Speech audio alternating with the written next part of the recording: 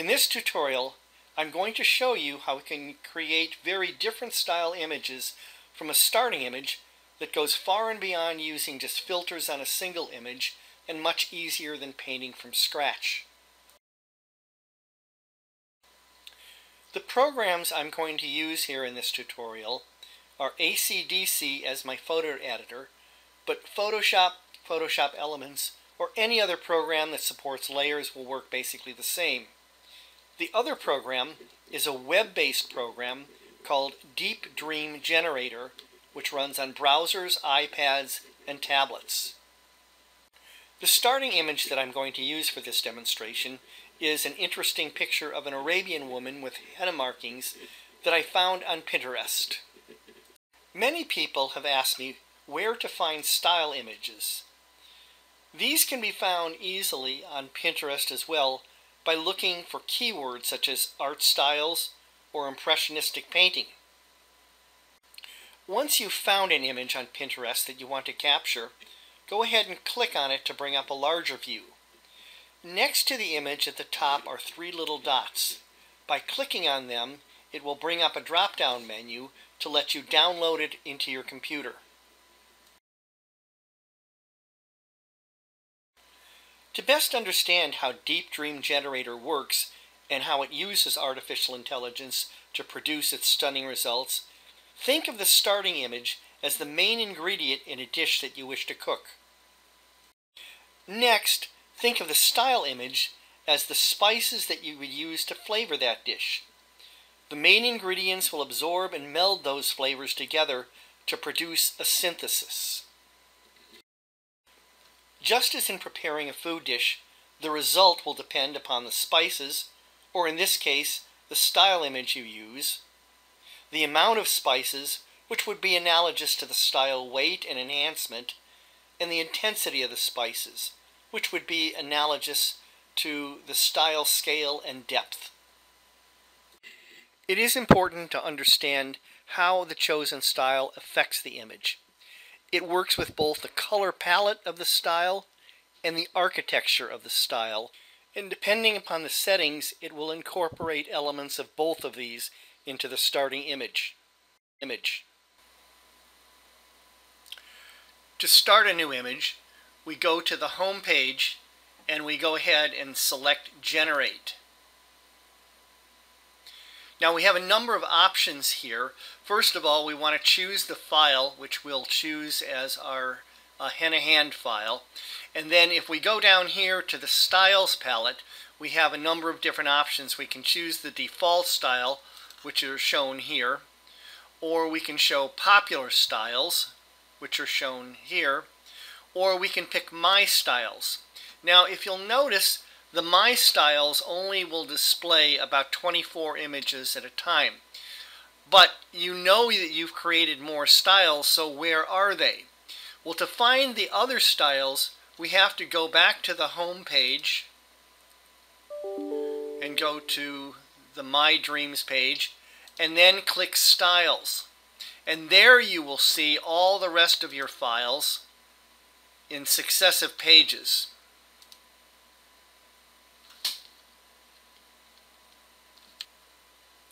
Another way to create a style is you can go ahead and upload your own. And we click on this little icon and then choose File. And from here, we can go ahead and find our directory where we have the styles.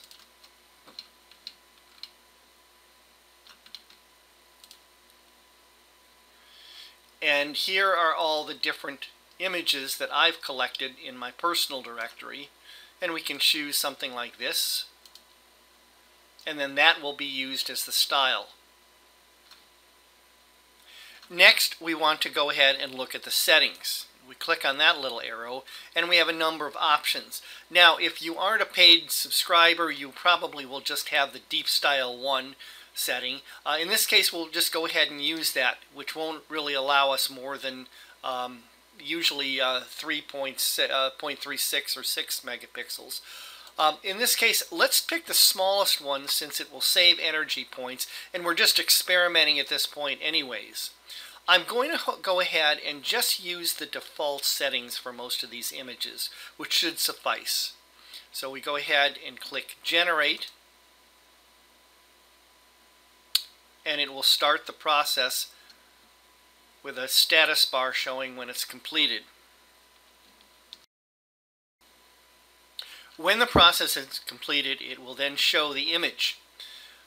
Now, if you're a paid subscriber, you will have the opportunity to increase the resolution. But in this case, we're going to go ahead and just save it as is. Since I'm in a Windows computer, I'm just going to right-click and use Save Image As, and put it in our directory and call it Example 1 Style whatever.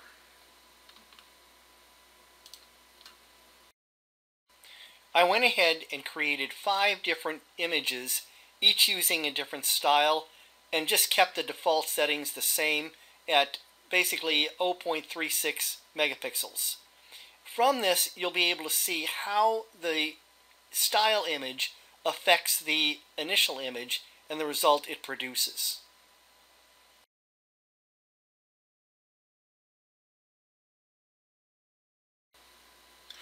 I'm going to go and try now to explain the concept of compositing images.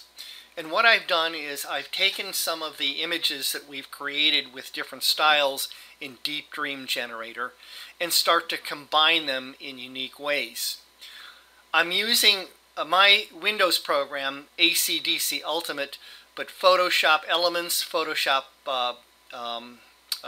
itself, and some other programs that support layers will work pretty much the same.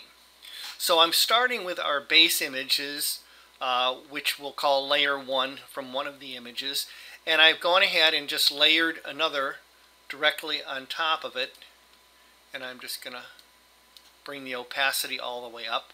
And this one has a much more detailed graphic style, but much more subdued. And we can change the opacity here to give more of a blend between the two.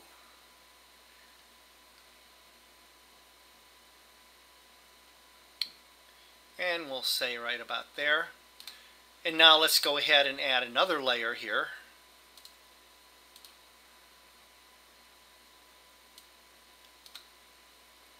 And we can play again with the opacity of all 3 of those.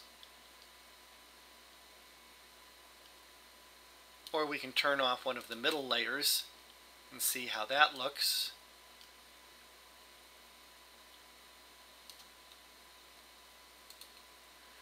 And then let's go ahead and add yet another layer. And we'll turn the opacity of that one up. And then change the opacity for the composite of all of those together.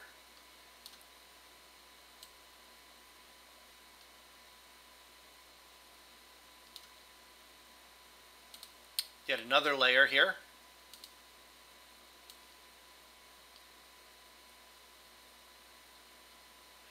And we can turn off some of the other layers and see how that one just affects it.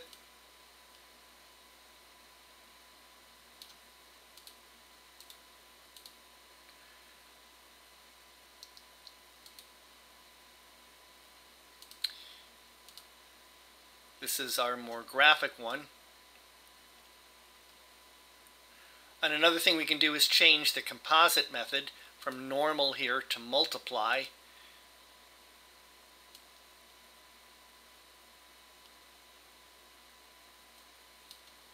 And now you can see how we have different layers affecting the final image.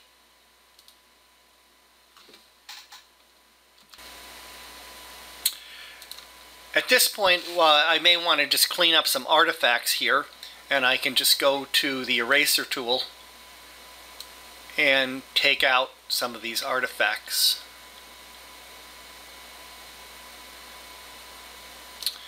Once I've done that, I'm going to go ahead and save it, but I am going to save it in its native format that preserves all the layers. In this case, ACDC has its own format, but I could also save it as a Photoshop layered file.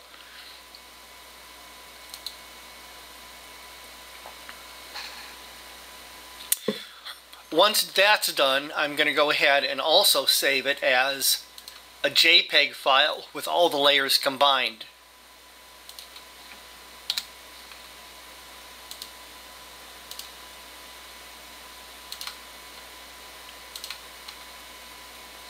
Now once I have that, I'm going to do some further editing on this.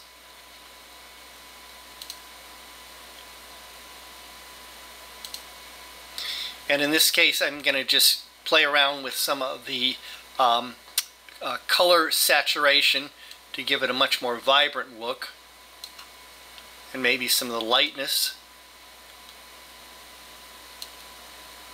Maybe add red or cyan.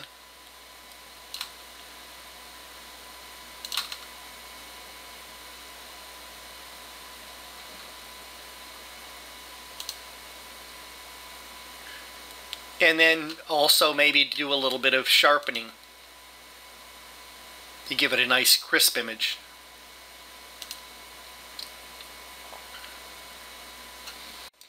Now you can clearly see the comparison between our starting image and our composited stylized image. From this final composited image, we can make further enhancements with other programs such as Photo Sketcher, Topaz Impressions, iColorama, Escape Emotions Rebel 4, Photoshop, and many others to create a painterly and artistic final image.